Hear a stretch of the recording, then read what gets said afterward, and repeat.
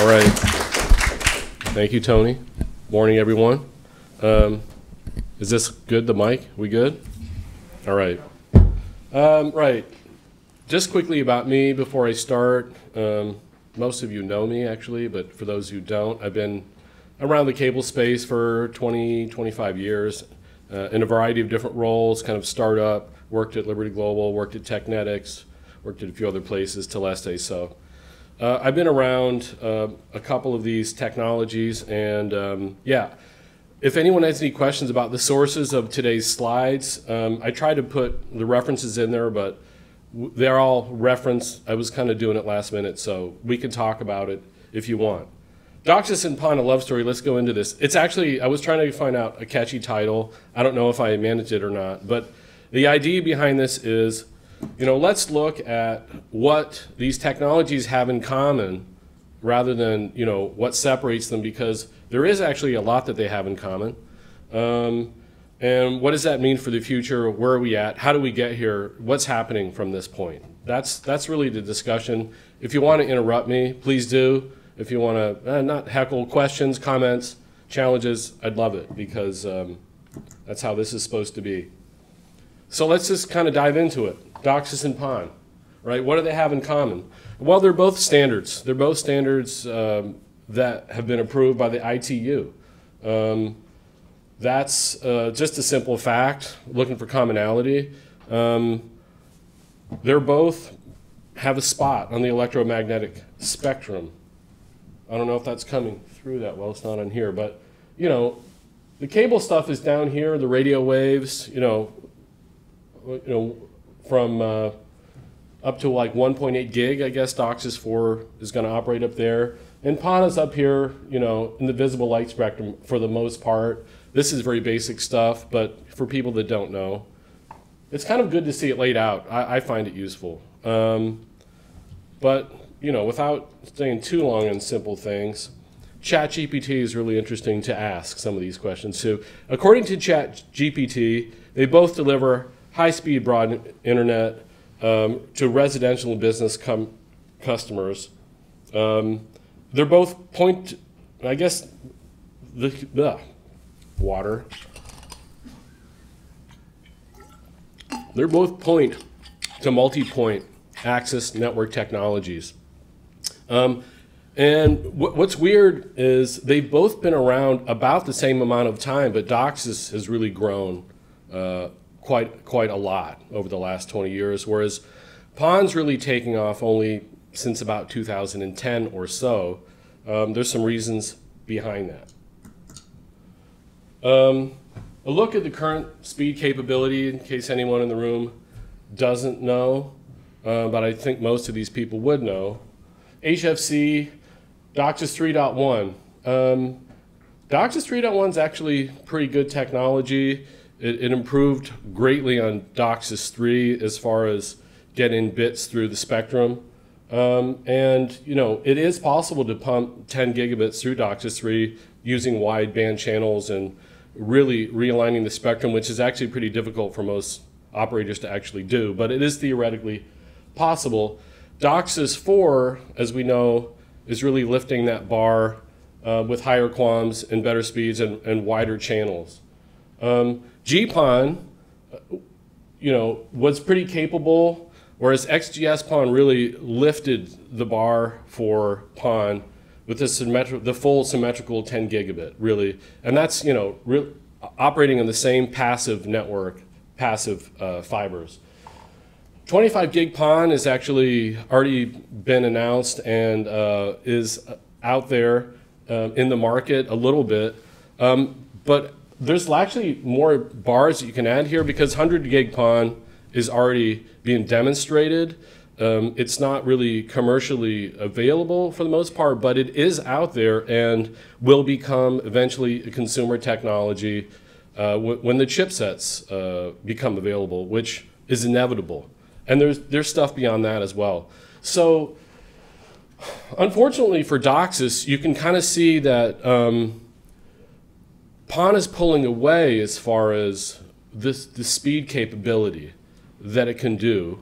So, you know, I think I think it's just important to look at it high level and understand where they stack up. DOCSIS 5, it's not even being talked about at this point. I don't know, maybe some people know more than me, the Cable Labs people, but if you look at the silicone side of this, there's a question mark. Even the silicone market for DOCSIS 4, I would say it's pretty challenging if you look at who's investing in that and what it takes to develop a next generation silicone. So, and Broadcom's really got a stranglehold on that, right? So, and it's actually pretty expensive to develop it as well. So the market is got to be there, and it's unlikely, but not impossible. Looking back, right, at DOCSIS for a minute, this slide's really about that downstream capacity and the upstream capacity slide, just kind of, and also the timeline. DOCSIS was quick out of the gate, you know, to get to gigabit services. That it got there fast, right? But it kind of stalled out there for a while. And actually, even if you look at, I don't know, probably a lot of broadband users out there now, the average users still probably aren't getting full gigabit if they really look, but they could be. 10 gigabit, yeah, it's possible with DOCSIS 3.1, but you don't really see it out in the wild very often. This is really niche stuff.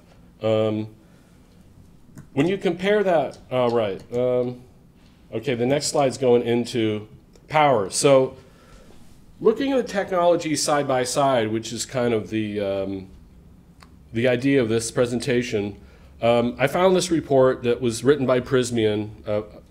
It's a little bit old, right? It's about 10 years old, but the stuff on power I found kind of interesting because, well, back before, I don't think anyone thought about power consumption when they were looking into end-to-end network construction. We just never did. We didn't think about it very much.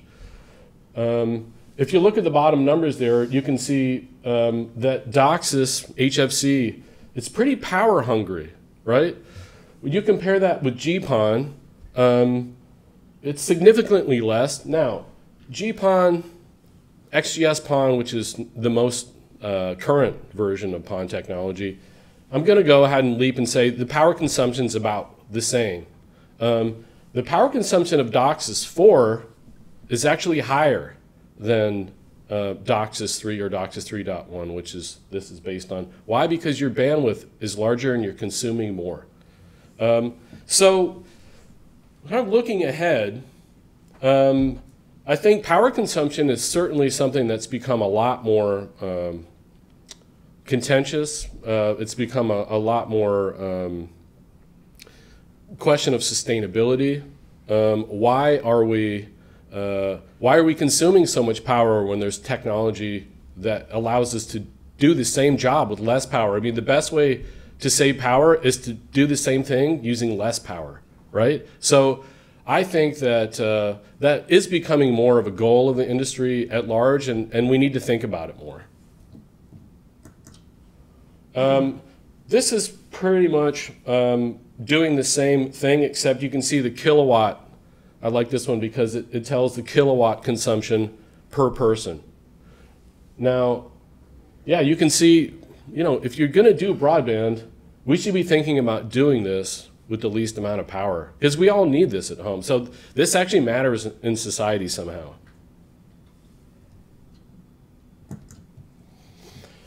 This is a fussy chart.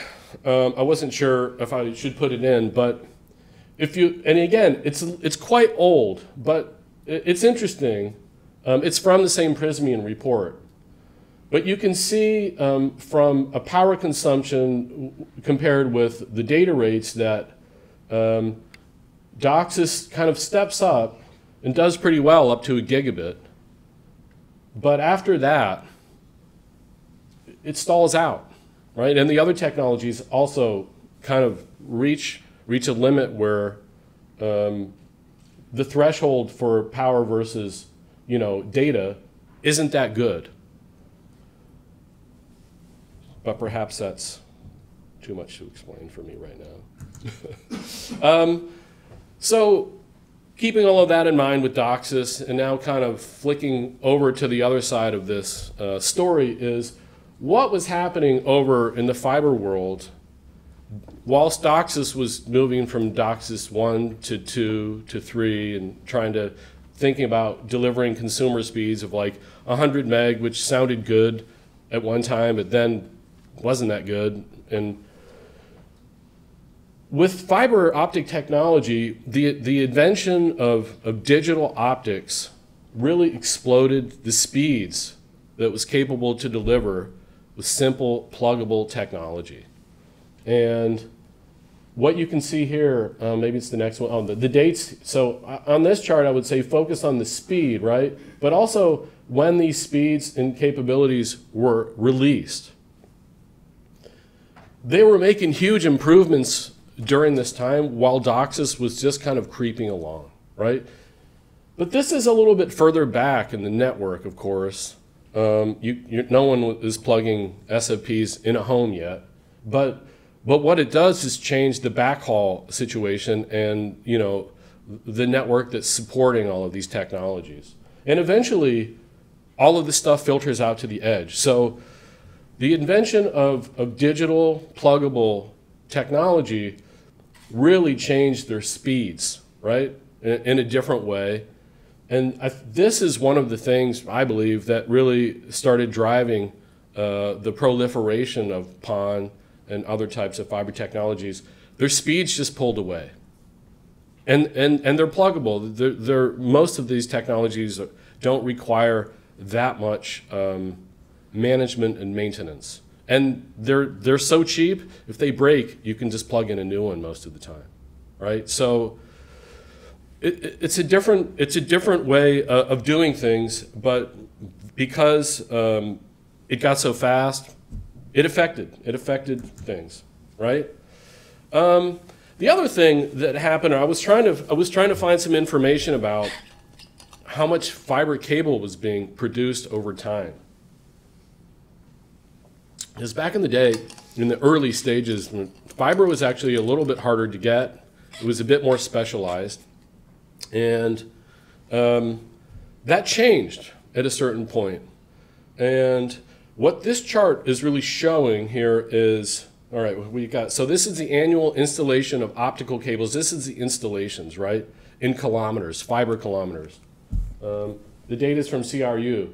But this area here, I guess I'm not good with colors, but that sort of off-white color, it's China, right? So when China started to build their own PON networks, CPON, I think it started out, became GPON, things really changed, and the amount of fiber in the world exploded. So fiber went from being a little bit scarce to being much cheaper. Combine that with the speeds. Now, if you're building a network, what are you gonna pick, right? You're gonna pick something that's cheaper and faster. Well, that's what we all want to do. If it consumes less power, that's just a benefit, you know, if you're building a network. So the rise of China as far as installing networks, innovating in networks, producing fiber, presumably, although I'm not an expert in exactly where it's all produced. I think it's mainly India. Anyway, it doesn't really matter where it's produced, but the production and installation of fiber really exploded around 2010, 2011.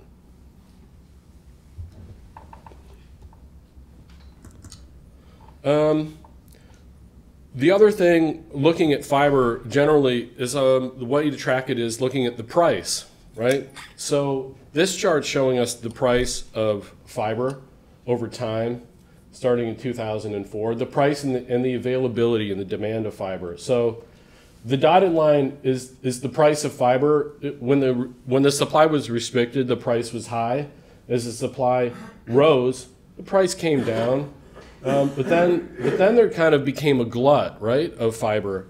2015, things started to change, and then the fiber production was really high. The price of fiber became very low. This chart ends around 2010. There's question marks here. But actually, COVID happened right at the end of this chart, and there's question marks of what happens to the price after this. Anybody want to guess what happened? Did the price stay low? It didn't. The price shot up, the demand for fiber exploded again, contrary to what we thought it was going to do. And this is another chart by the St. Louis Fed that shows the same thing, except it shows what happened in 2002, 2022, 2024. The demand for fiber spiked again and the price spiked. It's impossible to get all of a sudden. Why? Because everyone realizes they needed to have it again. So not all of this has been linear or predictable. Telecoms is a bit up and down cyclical business, but when you try and kind of look back, what I probably should have done is also kind of looked at the price of coax and copper. I don't think we would have seen a spike in the price of coaxial cable in 2022, but I'm not sure. That's something I would check. We did? I'm getting a nod from the back. So where does that leave us now today? Actually, I was thinking about a global, but I ended up finding this this slide from Ofcom, who we all love, by the way. Not everybody does, but it kind of tells the status of the UK as far as broadband penetration and speeds, right? So we're going to talk through this for a second. The gigabit capable number down here, let's call it 70% for the UK as a whole. For the most part, that's really version. It's the coaxial for the most part. Full fiber, 42% available for residential. You know, super fast, they say, I can't remember what it was. It's more than 50 megabits, something like that. 97% they're claiming. That's actually pretty good. Well, we need to get to the last 3%, definitely. So, you know, what is this telling us here? Well, there's been discussions this morning of coffee about how it's a shame that there's so many altnets fighting for the same customers. And that is true. Maybe it's good for consumers, though, because we all want a connection that's stable and low price. But yeah, 42%, well, it's still kind of low. There's still room for us to grow with full fiber. We know it's delivering much better speeds. It's actually consuming less power. This is good generally. The gigabit capable, this is really the DOCSIS. So what we see here is DOCSIS and PON together covering the UK pretty well. You know, they're doing a pretty good job as a team, right? Are we going to see the Virgin networks grow their DOCSIS network? Unlikely. Are we going to see the altnets grow? Definitely, although some of them will probably die first or be consumed by others, right? So let's keep going. This kind of waterfall chart is looking at the various technology types over time.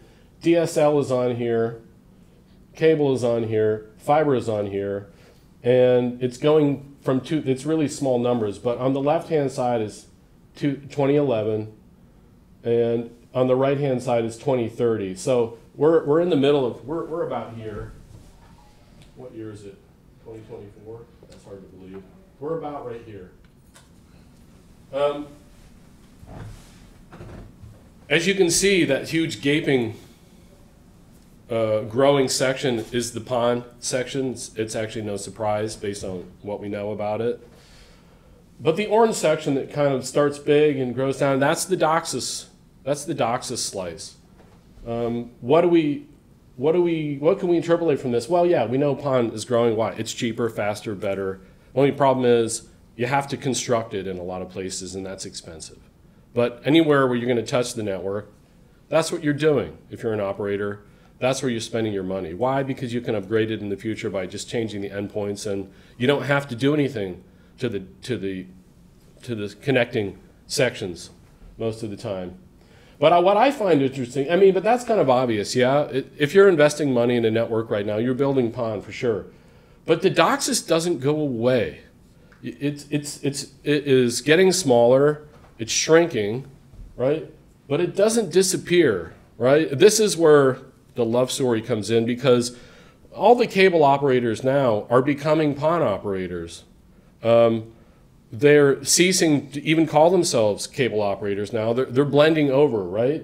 But the networks will persist for a very long time. Why is that? Well, we already paid for them. That's the main thing. They generate a lot of cash, which we all like, right? If you're running a business, you know, cable has always been a great cash business. That's why it's attracted so many investors. The problem with this is that, you know, as it sort of tails down, there's a skills shortage, and there's questions about, you know, the roadmap of the technology, and so it makes it harder to look down the pike a little bit. But it doesn't go away. So, you know, I think we can feel confident, you know, as a cable industry that's pretty important. It's good. It means we've done good work. We can be proud about it. But it's actually going to become harder to manage because there are every year fewer and fewer people that want to come in to learn about it, to do it. What we found, and I've actually worked on both on the fiber PON OLT side of the business and the DOCSIS side for a reasonable long time. DOCSIS and the whole segments, it's actually pretty complicated to run it all. It's very complex when you look at the channels, the CMTSs, what it takes to manage long cascades of amplifiers. We do a lot of work to design it, to maintain it, to keep it alive. We have a lot of skills, is what I'm trying to say. And you find when you're deploying other technology, it's much simpler. This is why, in many cases, it's easier and better. But DOCSIS is very complex. So what I'm trying to say with that is, you know, we have a lot of skills that can be repurposed and that are actually portable if you kind of get into the right mindset. So I'm going to try to kind of roll this off now, but conclusions, right? Cable shrinks but doesn't really die.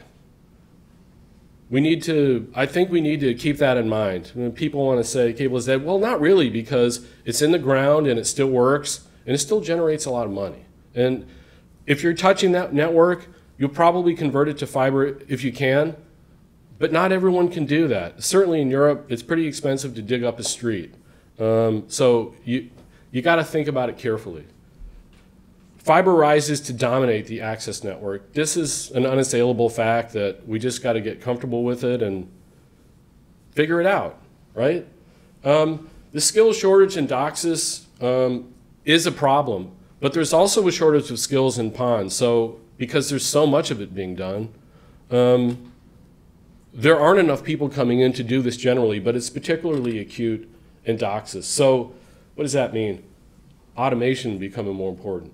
Operational challenges will get worse. Troubleshooting is difficult. It's very manual. The kind of people that can do it are difficult to find. But again, it's because of the complexity and the number of things that can go wrong in a DOCSIS network. Plus, you know, there's leakage. There's lots of different things. It can get kind of boring, and none of the test equipment people are here yet. So you need a lot of stuff. DOCSIS and PON will remain physically separate, but they will join up in the control plane. Eventually, you'll just be managing like apps on your phone, the different types of technology. It'll be like having tapes and CDs, you know. They will become less and less like industries and more just like technology you have to manage. Automation, I don't want to go on about AI and all of that, but it will definitely grow to try and solve a lot of the skill shortage, but also the abstraction layers will start to merge. They already probably are merging with platforms that can already manage both DOCSIS and PON, and a lot of vendors are already doing it. This will happen more and more.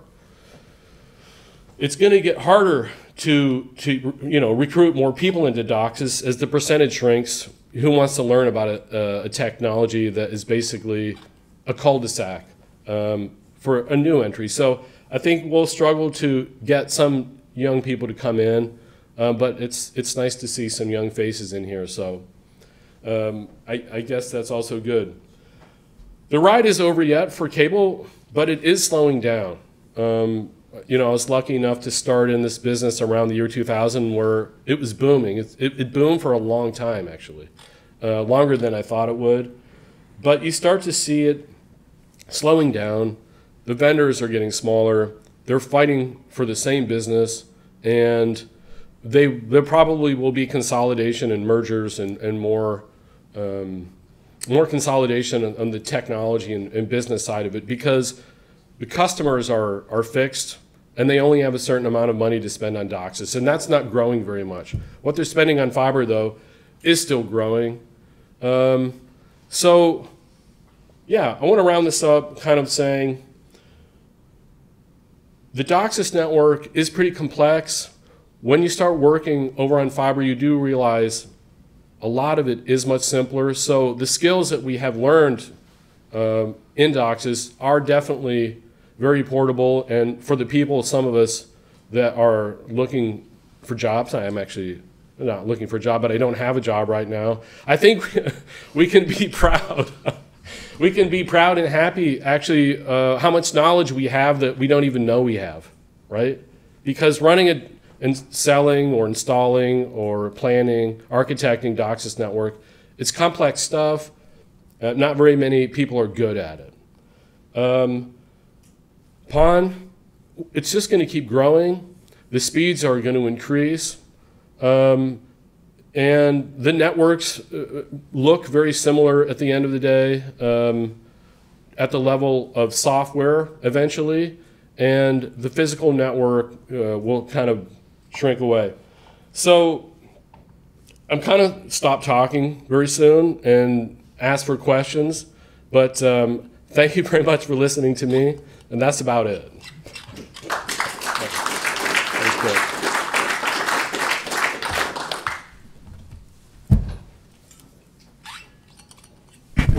Go for it. Oh, Mike. I can hear you. I'll repeat it if people can't hear. How are you doing?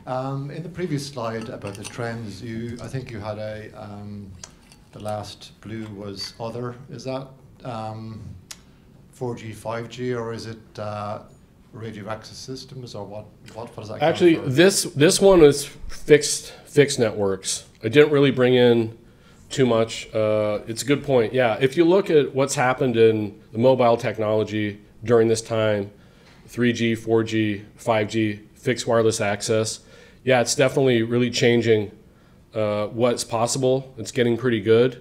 And it's actually really supporting some of the stuff like rural broadband. Yeah, but for this, it was a little too much for me to try to tackle all of that. Having said that, I would also add, because I'm also a customer, low Earth orbit satellites, stuff like Starlink is really also taking a chunk out of some of these. So again, this is a little bit focused on the fixed network side of it.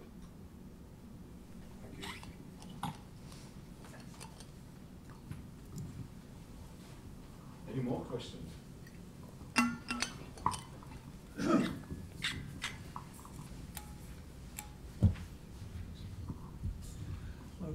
When you're talking about PON, I think you actually mean fiber access networks, don't you? You don't mean passive optical networks all the time, or are you just specifically talking about passive ones?